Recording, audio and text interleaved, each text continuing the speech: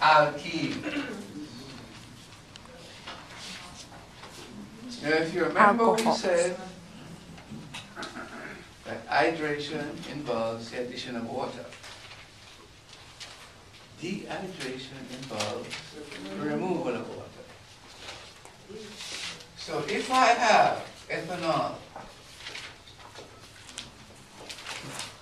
and I usually add some concentrated sulfuric acid to it, and I heat the mixture, and it forms the alkene plus water. So alcohols can be dehydrated to form the alkene. If we start off with ethanol, we finish up with ethene.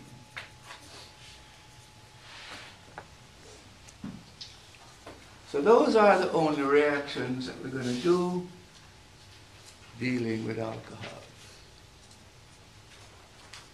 To be able to distinguish between primary, secondary, and tertiary.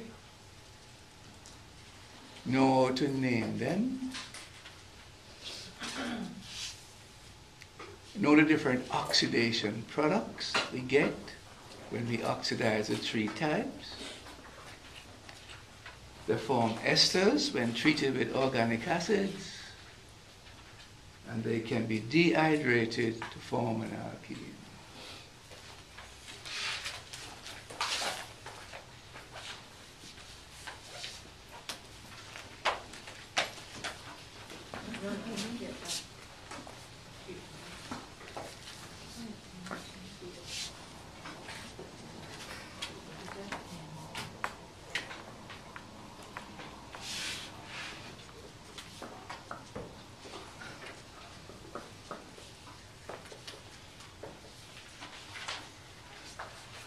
One of the simplest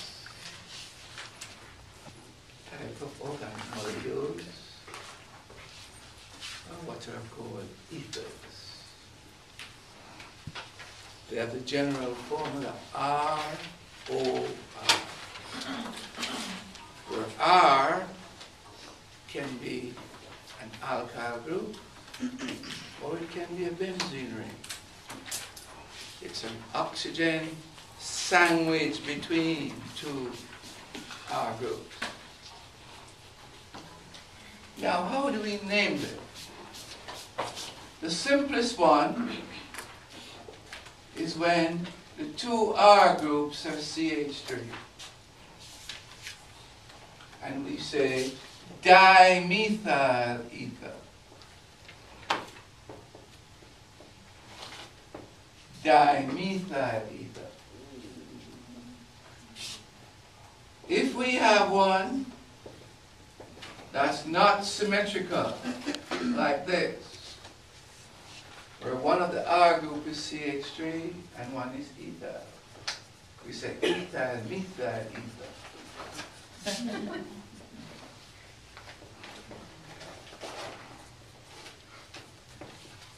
And kindly note, we will use E before me. This one, which used to be used in hospitals many years ago, if I brought a bottle of this and open it and put it at the corner of the room, somebody would be more fast asleep than you are now. It's called diethyl ether.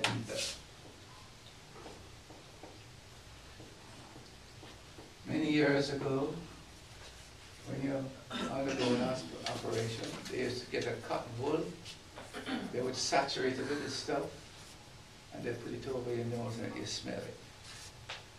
It will not only put you to sleep, but it depresses the C fibers of the central nervous system, which is associated with pain. So once you go off to sleep, you're not going to feel any pain. It stopped being used for two reasons. Now, one, when you wake up, you have a hell of a headache. And two, it catches a fire very easily. So it cannot be used. If we add this one,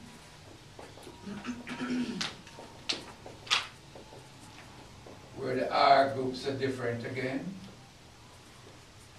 we have an ethyl this side and a propyl this side. We say ethyl, propyl, ether.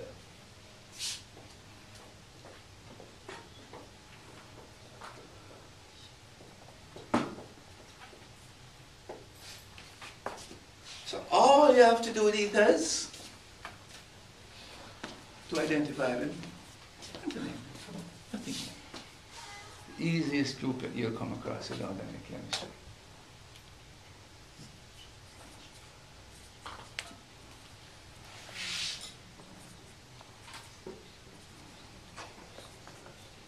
I think you need a break this morning. Oh, yeah.